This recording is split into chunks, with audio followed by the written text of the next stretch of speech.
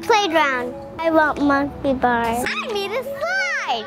I need some monkey bars and swings. I need a new slide. I need a new swing. I need a new pool. The playground project came about as the result of a discussion that the Ed Services team was having about how to spark and encourage creativity and disrupt the norm in our school. We wanted to really kind of give everybody a boost and see what would happen. So it's part social experiment, part educational experiment, and we need a playground. So those things kind of aligned. The playground project, it was a challenge really. Our teachers did not know what the challenge was going to be until the morning of. The teachers were told not to plan anything for September 14th. No tests, no lessons, just come ready to have a good time. And we gave them one sheet set of instructions, kind of a Mission Impossible task for the day, and that was to create an outdoor learning space / playground. So what would we need in an outdoor environment to not only have a good time, but to facilitate learning?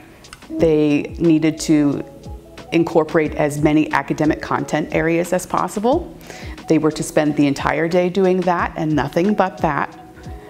And that at the end of the day, they were going to present what they had done to the entire school. Get them used to the idea of arts integration in the classroom.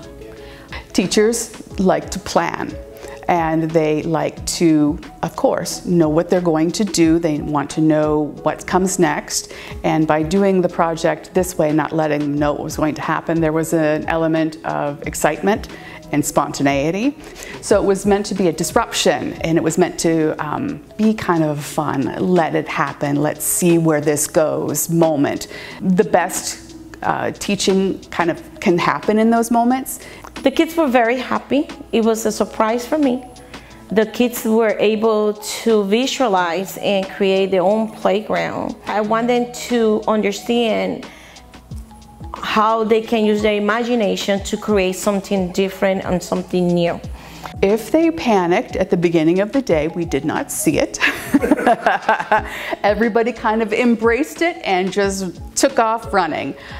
When we dismissed the students at the end of the day, we debriefed with all of the teachers and asked them, how did that go for you? And to no one's surprise, some of them loved it, had a ball. Some of them were a little shaken up by it. But ultimately, I think everybody enjoyed it and saw the value in it.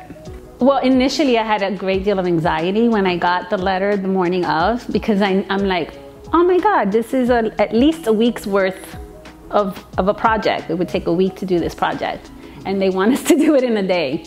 But then I said, you know what? We're gonna go with the flow. We're gonna just see what happens. It actually turned out a lot better than I thought. I heard someone say, I don't know which one of them said, this is the best day ever. And they were really into it.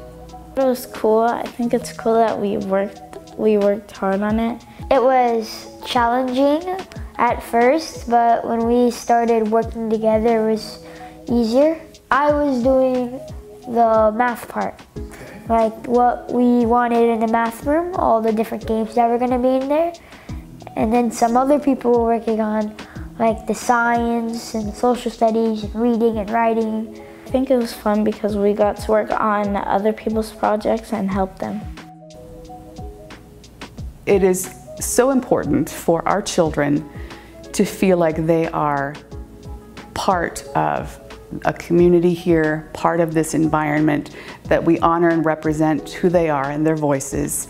So to see a design that they have created themselves come to life on our campus is so meaningful, because that gives them agency, and not just in what they're learning, but where they learn.